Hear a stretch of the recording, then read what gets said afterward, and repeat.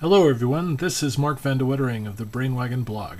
Well, this isn't Mark Van de Wettering, that's my gnome that I keep on my electronics shelf, my workbench and all my sundry weird things, pieces of dead Wi-Fi phones, pliers, soldering irons, all the crazy things. But today, I got home and I had a bit of a headache, but I wanted to try this out.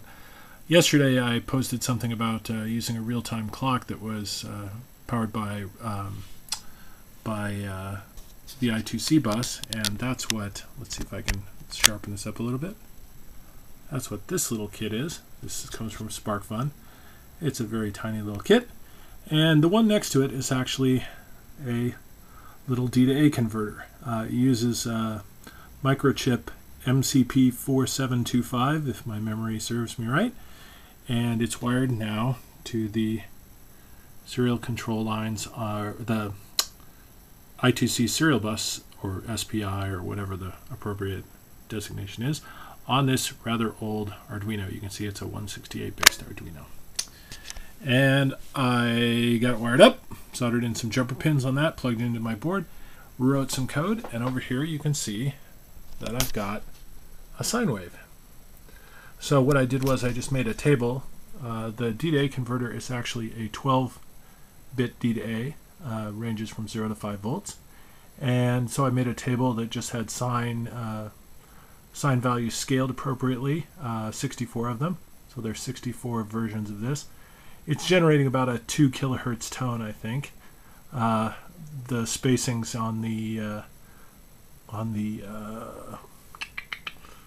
oscilloscope, sorry, did say I had a headache and I'm somewhat tired, are spaced at 5 milliseconds, so there's probably 10 or so steps inside each one of those. If we spun this up, you can see the steps maybe a little bit clearer, and you can see that it's actually flipping back and forth. So this is more or less running out flat out at the speed of the I2C bus. It's updating basically just as fast as it possibly can, and it generates a nice looking sine wave.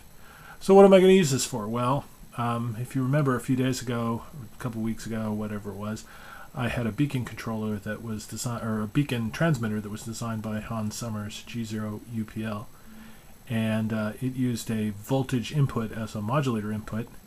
So I can now generate arbitrary waveforms using this for that beacon controller. So the idea is to take either an Arduino or some other microcontroller. I have one of the TI launch pads sitting around as well, and a couple of these little boards, maybe combining the real-time clock and the D to A converter and using those to drive the beacon, and that'll be about it.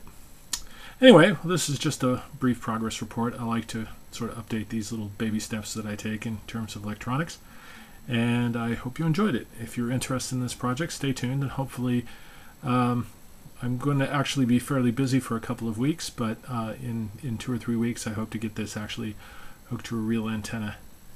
And in the meantime, I'm sort of hoping that the gnome will continue to make progress while I'm sleeping tonight.